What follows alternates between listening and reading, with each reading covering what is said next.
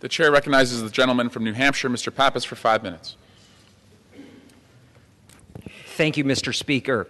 I'm honored to say this is the first time that I've addressed my constituents and my colleagues from the floor of this House.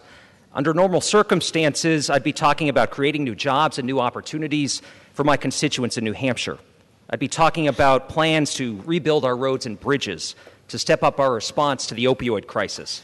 I'd be sharing and discussing ideas and proposals that can improve people's lives and move America forward.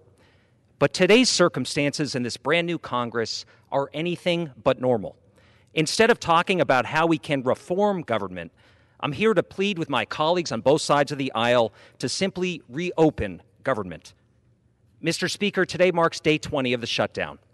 After nearly 3 weeks without a paycheck, federal employees across the country are grappling with how they'll pay their rent, their mortgage, and their utility bills. They're anxious about putting food on the table and providing for their kids. With no end in sight, thousands of workers in my state of New Hampshire are facing tough questions.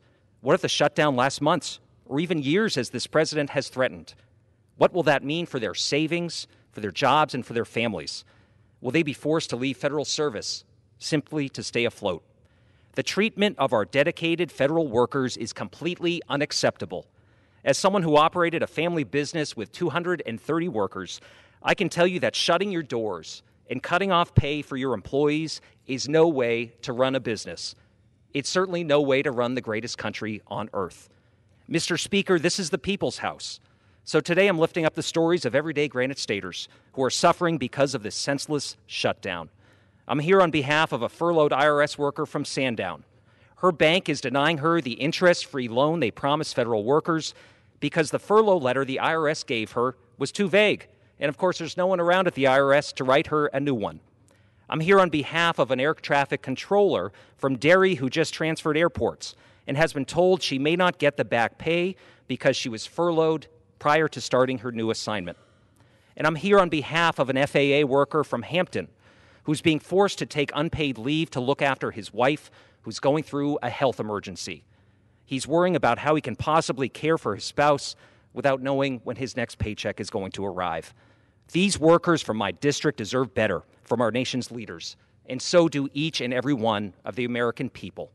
This fall, voters sent an unmistakable message. The way Washington works simply isn't working for them. They want less drama and dysfunction, more compromise, and more common sense. They want leaders who will put the national interest before their own partisan political interests. Instead of business as usual in Washington, it's time for Washington to start operating more like a responsible business that looks out for its workers. That means ending the shutdown now and making sure all of our outstanding federal employees and contractors are fully compensated. We've got to do better. For the sake of the more than 2,400 federal workers in New Hampshire who are currently furloughed or working without pay, and the more than 800,000 across this country, let's close this dark chapter by immediately reopening the doors of your government. Thank you, Mr. Speaker. I yield back.